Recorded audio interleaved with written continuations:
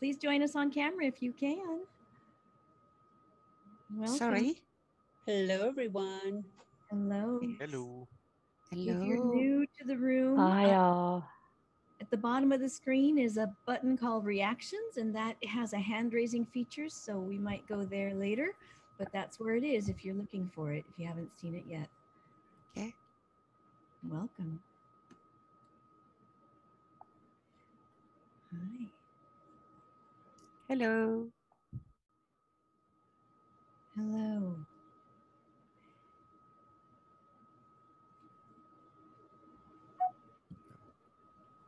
We're just navigating a little beeping.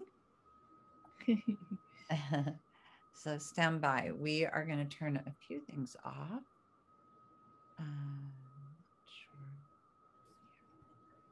Sure. Yeah. Okay. Okay. So welcome, everyone. We are in the second week of this theme that we've selected for the entire month around the nature of communication. And if you're kind of new to our Live in Loves, last week, hopefully you had a chance to just listen to the replay. We brought in the topic of language around the nature of communication. And I mean, I think what we explored there is just a piece of what this ever continuing understanding of the nature of communication, not just communication, but the nature of the various ways in which we come to know one another and our relationship to everything and everyone. And obviously we're always circling back to the before beyond, or the energy, light, and information that is the reconnective healing experience. So today we've created a topic around the theme that is going to help us explore Earth. And we just want you really quick, if we were to ask you the question around the nature of communication, what comes to you first when we refer to the activity or the experience of Earth? People or nature? Just one or the other. I mean, we understand that people and nature are one and the same, but conceptually, what are you visualizing? What do you think? Talking about the nature of communication, and we're really looking from the perspective or the activity of Earth. Do we think of people or do we think of nature? And I have one other question for you. Write down Earth, and below it, write down nature. Next to it, I want you to select between these two choices. For you, when you think of Earth, is it personal or impersonal? When you think of nature, is it personal or impersonal? And in looking at that, for me, I'm considering impersonal to mean universal, not cold and impersonal. Not rude. Not rude and personal, but personal of the individual, and impersonal meaning all encompassing, everyone and everything. Okay. So we were just talking with our life leaders around, just before we started, the premise here on Earth ultimately is that the human being is that which we owe everything to. We are here in a way as a collective experience. And the planet, Cecilia, when we asked Cecilia, Cecilia said, I think when I think of Earth, I think of galaxies or planets in this way. We have this sort of inverted understanding of where we live. And we are, we have someone in the background. And yeah, we are learning in a way to inquire much more deeply about our understanding of Earth. And is it a separate communication system? Does it have a different nature than the people who, or the human beings that embody it? And I mean that quite literally. We are the embodiment of Earth. That's your computer. Do you want to just grab it? Oh, yeah. Stand by. We have a beeping. A beeping computer. We have a beeping computer. Yes. So this is a sort of pivotal moment, because it doesn't matter where you are in the world. Doesn't matter what country you live in. It doesn't matter what hemisphere that country is in. There are a series of activities and events in the last year that have called us as human beings, the embodiments of Earth, to give great consideration to the language or the communication. Cece, is there a way for you to mute? Okay, Anna is just done. This will not be a repurposed live and love, technically. So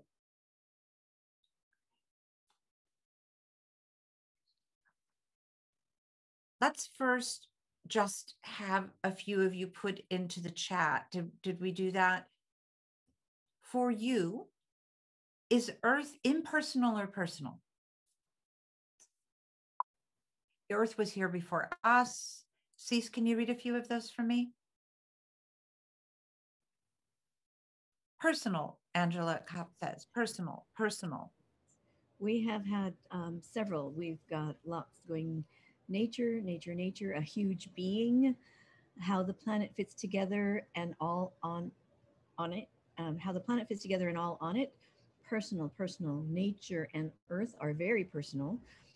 Impersonal. Earth was here before us. Okay. I think of it as impersonal, but not separate. Okay. And are we speaking of personal as me being personal to us? Or are we thinking when we use the word personal as being about an individual versus the whole? So those are funny things about the terms impersonal having several meanings and personal having several meanings. So I want to be careful we don't create a labyrinth here. We're really Right. attempting to keep something that is complex simple. Mhm. So let me propose that everything that is impersonal in a human being is sacred. And that alone, another way of putting this is that there is something absolutely sacred about every human being, something that goes beyond the personal circumstance in one person's life, and or maybe the variety of different contingencies of their personalities. Or as Miriam says, personal from my personal experience.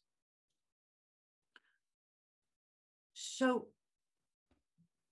we want to kind of explore a little bit together how, and in some ways, the reality that is outside. When we think of the world, we're going to call that Earth. Okay. But there is a reality that is outside the world and outside of humanity's understanding and efforts, right? We call that spirituality. Something that lies outside, in a way, of any human personal condition. See, now, part of what I'm talking about when I bring this up is because I'm observing and reading the notes a bit of a blur between the way we're using these words. For example, Lexi wrote, "It's personal and sacred to me." And so again, it's another blur of the meaning. So I would use personal as not personal to me as an individual. That's what personal is. Heart, but it is. So it can be personal and sacred to you, and yet we're speaking about what is impersonal, meaning universal, as being a sacred that we recognize in everyone. It's a fun exploration because just when you feel you got a grasp on it, there's another little twist that comes up. Well, the reason that we're looking at communication is because here on Earth in your daily activities, we would say the principal needs of something personal for the human body: food, warmth, sleep, health, exercise, fresh air. That principal need of the soul needs to be met. But that connects us all, that attitude of where we place our attention, is both developed from us and given to us from an external reality. Let's call that the nature of everything. We can't, in a way, by our own egoic behavioral personal efforts, truly bring about universal good in the world, as it is really beyond the world or any human faculty. But we have this capacity to turn our attention in a direction, a communication that reflects this impersonal connection we all share.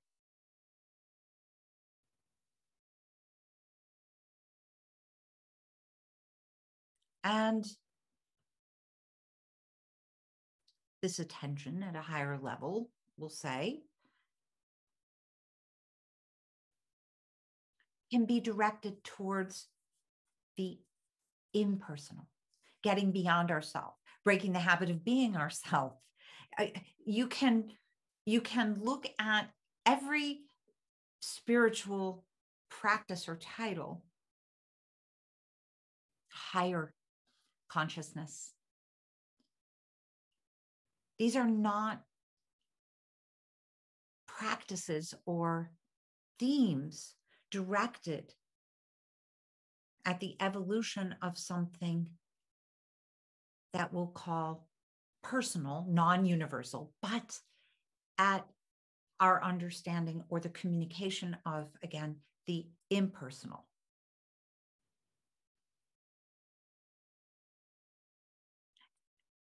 And there is something that comes into play in this communication process when everything becomes so personal that it ignores the nature of the impersonal, the nature of that which connects all human beings, embodied beings on earth. And that is our ability to recognize, I'm going to use the word suffering because that is the example that we've been sort of speaking into, but we're not using that idea from the perspective of a personal trauma. You could call it compassion if you wish, if that is a better word for you because it feels more positive. But it is, in a way, it's not really the same. So the impersonal is the most intimate experience we have. You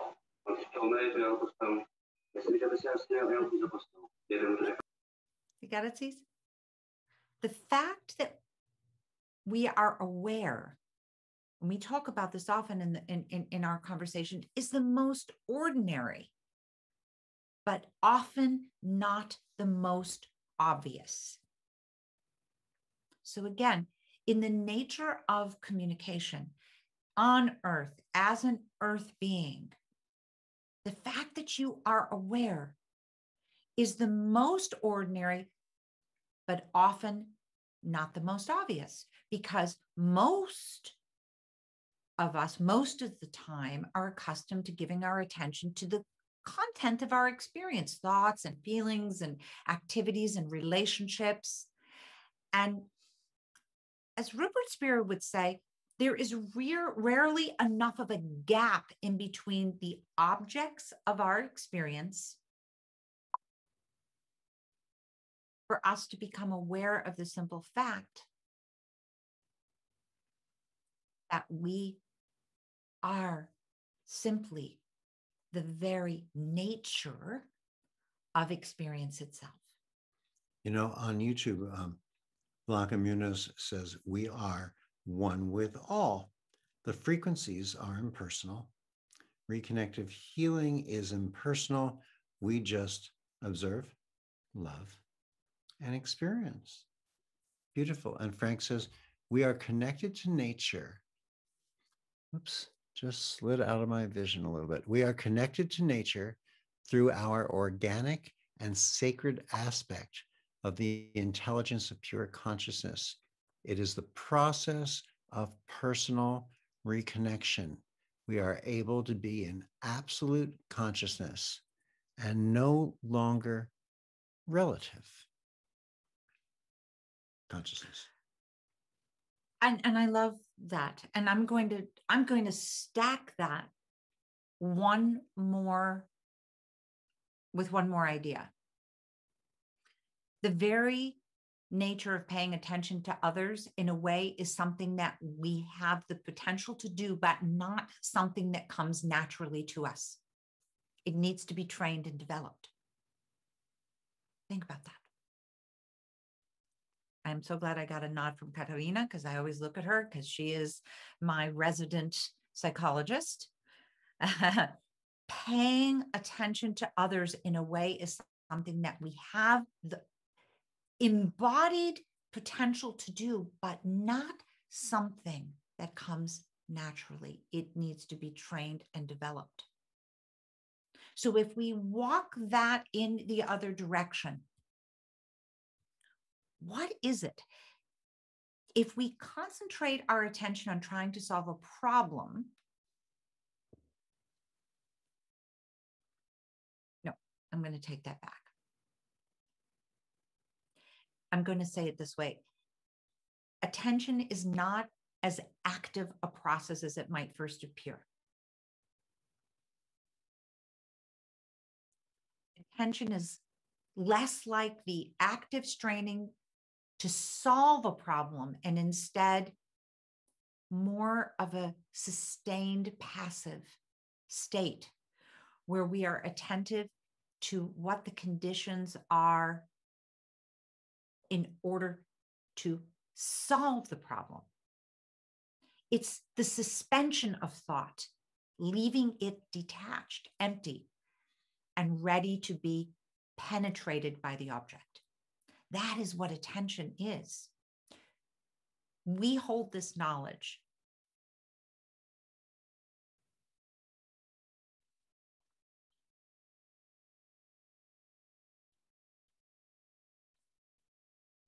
Let's just repeat this idea. Attention consists of suspending our thinking, leaving it detached, empty, and ready to be penetrated by an object. So here, everything about Earth, nature,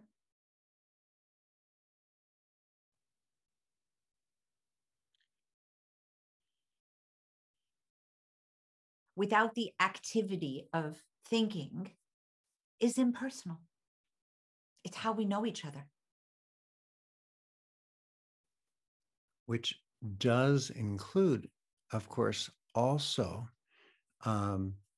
the trees, the water, the rocks, the flowers, and everything else. So we can feel personally that it's communicating with us, yet we want to step back and recognize that the overall communication is actually impersonal, more global or universal, or another word that carries that with it. By the way, speaking of words, we want to say thank you to all of the YouTubers who have been listening with us. Please feel free to come. We encourage you to come join us in the RLC, the Reconnective Life Community, so you can continue in these conversations with us. And if you look to the link below, you'll also see that the first hour of our online program, the portal, is free to you. So hopefully we'll see some of you even click in the RLC and become a part of us and continue with us today. If not, then next week. Thank you. So here we gather